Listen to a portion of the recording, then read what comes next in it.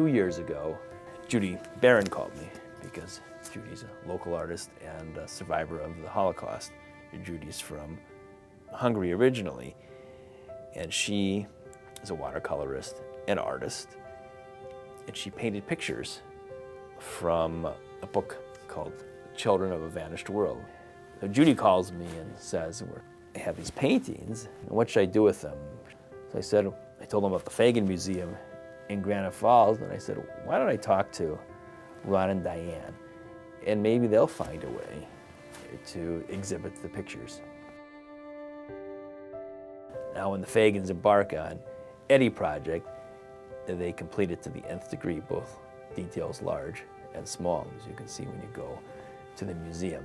You have the paintings all beautifully framed, you have the voiceover, you have the background about her life, and you have the people in the earphones, and they can go and listen and learn about Judy's art and her story against the backdrop of the larger story that we tell about the Holocaust.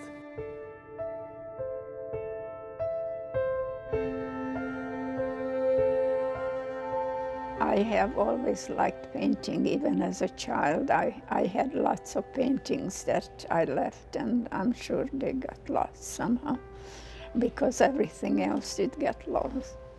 Even in Sweden, I could not afford to get any paints or things like that, but I used watercolors, and I was painting a little bit. Then when I came to the United States, I started going to classes. So I painted in oils and in acrylics and in watercolors.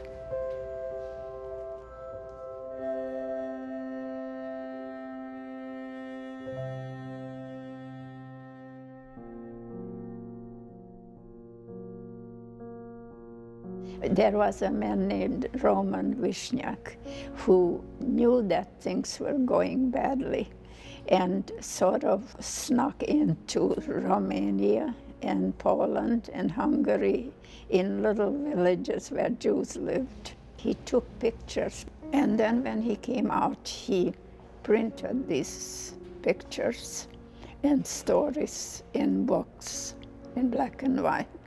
And I had some of his books, and I looked at this one with the children. And because I was a child myself, I just got so involved with trying to paint them. And I got to 18 of those. And in Hebrew, 18 means high, and that means life. So I was thinking maybe some of them survived like myself.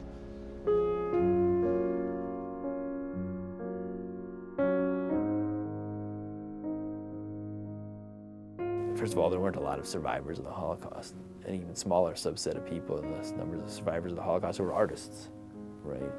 An even smaller subset of people are survivors of the Holocaust who were artists who later in life decided it was part of their life's journey to paint or to, in a way, recreate their experience.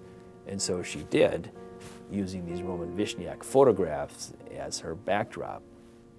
There's a whole artistic form and conversion of photography to painting, and probably much of her emotion and much of the way she views her life is expressed in that transformation.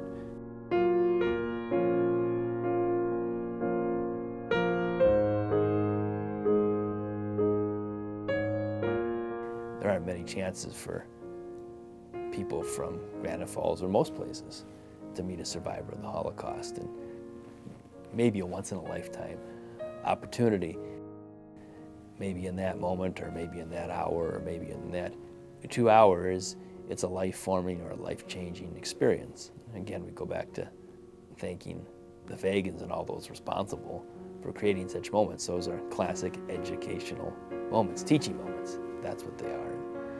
It's a wonderful opportunity.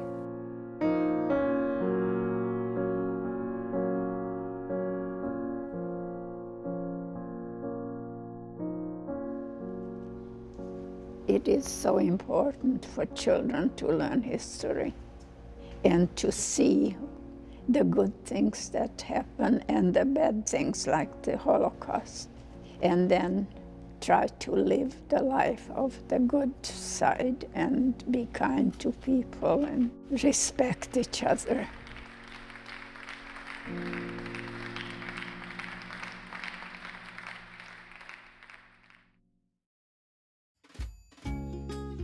Visit pioneer.org/postcards to catch up on missed episodes and to find out more about your favorite segments.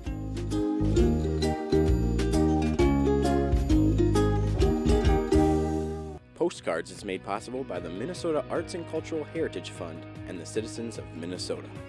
Additional support provided by Margaret A. Cargill Philanthropies, Mark and Margaret Yackel-Julien on behalf of Shalom Hill Farms, a retreat and conference center in a prairie setting near Windham, Minnesota. On the web at shalomhillfarm.org. Alexandria, Minnesota, a year-round destination with hundreds of lakes, trails, and attractions for memorable vacations and events. More information at explorealex.com.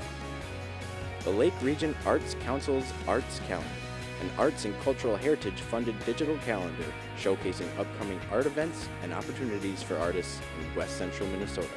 On the web at lrac4calendar.org.